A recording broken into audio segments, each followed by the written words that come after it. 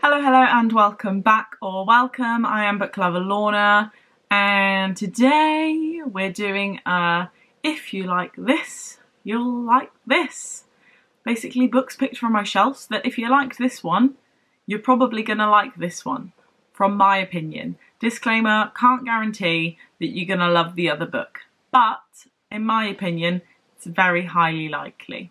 So this is essentially some kind of cheeky book recommendations, and I feel like this could be quite a useful video for some people. So, you know, stay watching. Now, first one is if you liked The Tattooist of Auschwitz by Heather Morris, which I feel like a lot of people did. I did, thoroughly enjoyed it, thought it was an excellent book. You'll also love Secret She Kept by Kathy Golke. Now, this one is a very kind of similar premise. So it's like set during the war, there's Nazis, etc, etc. And there is a little bit of kind of camp-based stuff, but it's kind of that outside of that and kind of being in a family when one of your family members kind of goes down the wrong path. And it is so incredibly well written. I absolutely loved this book. Also loved this one, and I was like, this can't be that good because I don't feel like it's going to do it as well as Heather Morris did it. Trust me, it did. So massively recommend this read. Hugely recommend it. You need to read it. It's obviously the kind of thing that if you've read The Tattooist of Auschwitz, it's not that you won't enjoy that one, because I thoroughly enjoyed both and actually will massively recommend both.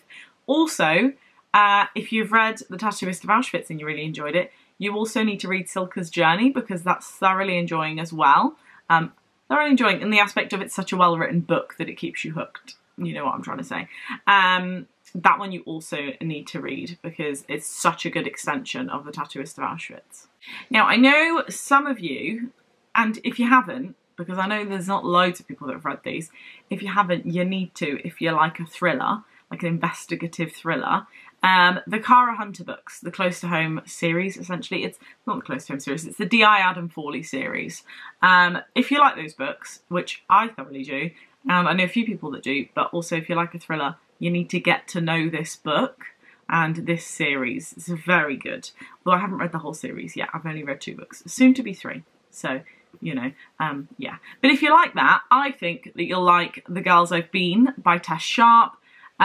This is essentially like a bank robbery, but set in the times of bank robbery with some flashbacks of like her previous life as a con artist.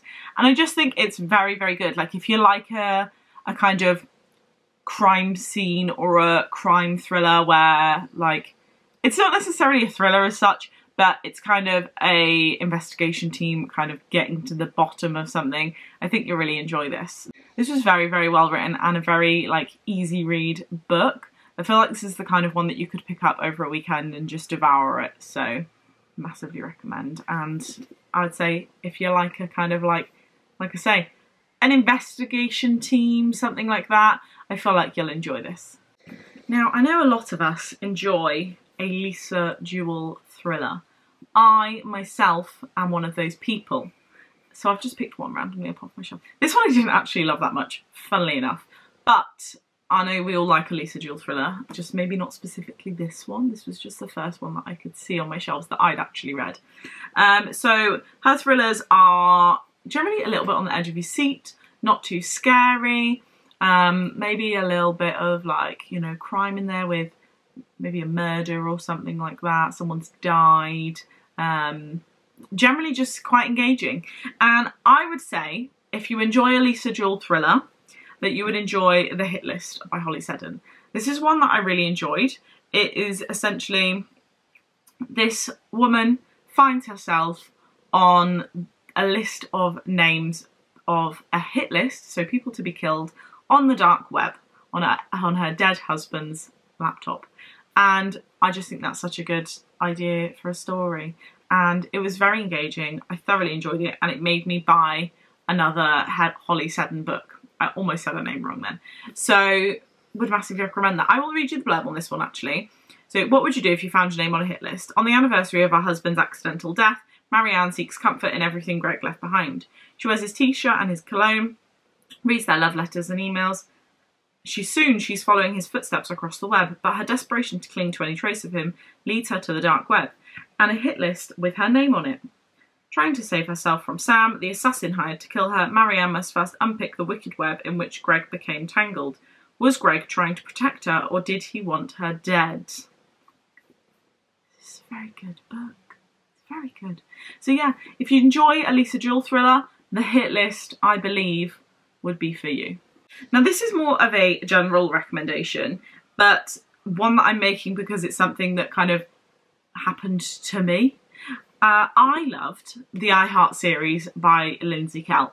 I love these more than her individual books actually, but I really enjoyed this series. It's just very light-hearted, funny, romancy reads, and you know, there's a little bit of kind of girl power in there as well.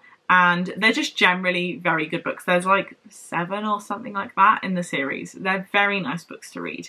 And I loved those when I was getting into reading, and I would still love them now to reread them. But as I got further into my reading journey and discovered more authors, I discovered Holly Martin. Obviously I had to mention her in this video. So I've just picked up, I think this was like it wasn't the first, but it was one of the first books that I read from her. This is Holiday Cottage by the Sea. But I think that if you enjoy the I Heart series, you'll enjoy any of Holly Martin's books. Like, I love them all. I give them all 4 or 5 stars.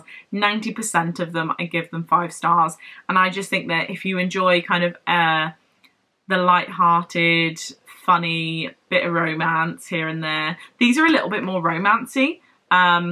In the aspect of, like, not steamy, they are a little bit in places actually, not 100% like steamy romance, but a bit of like easy reading poolside romance, but you just absolutely love the characters.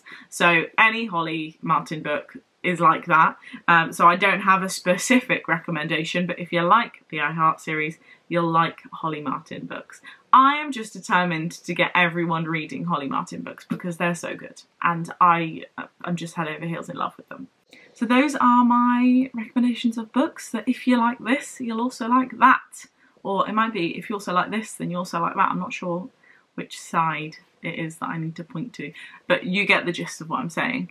Please do go and read some of these books and support some of these authors, because all the books that I've mentioned are all amazing reads and incredibly well written and written by very, very good authors. So please do go and give them a chance and get some pages read. Anyway, it's a very short video today, so that's all from me. Thank you very much for watching and happy reading. Bye!